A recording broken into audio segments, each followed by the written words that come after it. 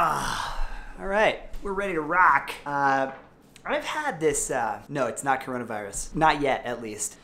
I've noticed recently that a lot of people on LinkedIn are afraid to share their thoughts and their interest with the world, either through articles or video or, posts, anything like that.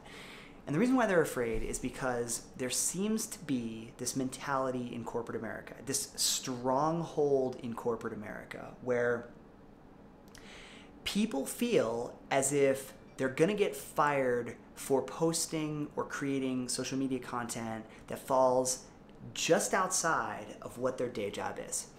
And there's this mentality held by employees that the company owns us.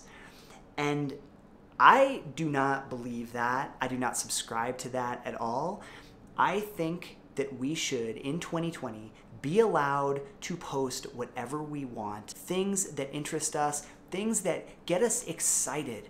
We should be able to talk about those things, even if they're not related to our day job, and especially if they're not related to our day job, and not have any repercussion or not have any fear of repercussion. In fact, our employers should celebrate us for having diversity of thought. They should celebrate us for having a personal brand and adding all different types of layers to who we are. You know, we go to work and it's like we feel that we're this like two-dimensional piece of paper, that we are just a walking set of bullet points. And I think it's such bullshit because, you know, it's like nobody wants to know about like anybody else's lives. Nobody can talk about what they're passionate outside of work because they're worried that they're not going to seem like a loyalist to the company. Like it's such an old school mentality, and it's still around.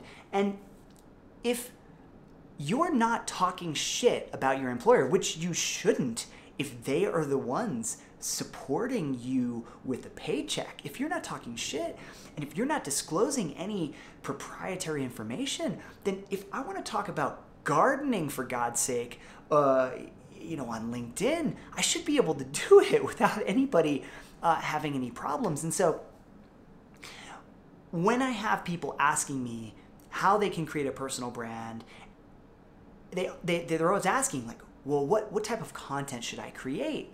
And they often default to, well, I should talk about project management or whatever role that they have. And they may not necessarily have expressed that fear to me, but there's this underlying fear that a lot of people around me are having about this topic. Like they want to create a personal brand, but they're fearful that if they jump out of that swim lane, then everyone's going to judge them and they're going to really be in some hot water, right? Or they may not be employable. But the reality in 2020 is that if you talk about things on LinkedIn often, about the passions that you have, the opportunities will flow to you because LinkedIn is the world's largest search engine.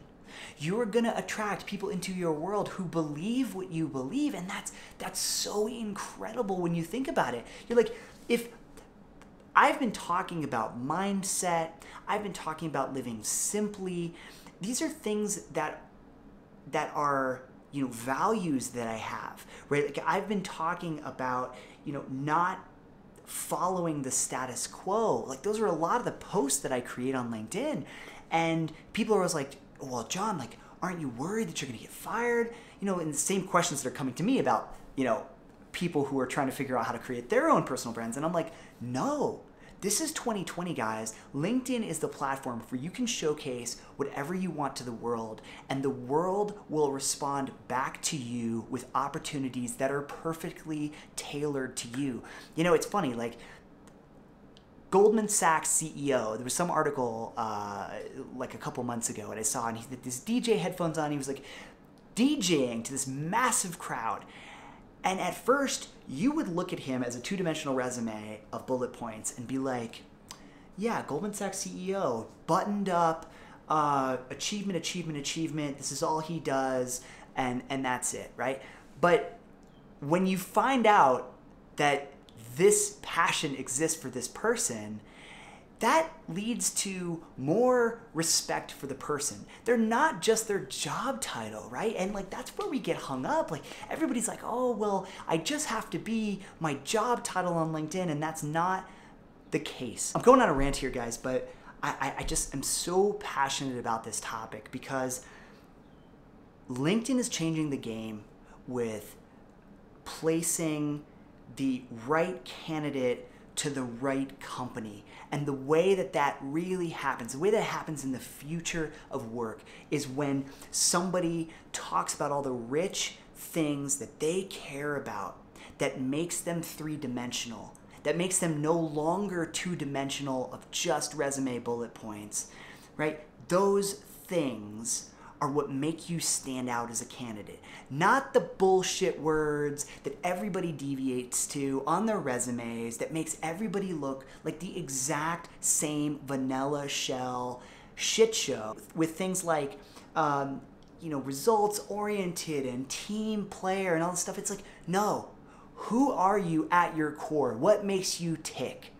And the recruiters are gonna find you for it, guys. So that is the key takeaway in this video. Be bold. This is 2020. If you want to create a personal brand around things that you care about, you should just do it.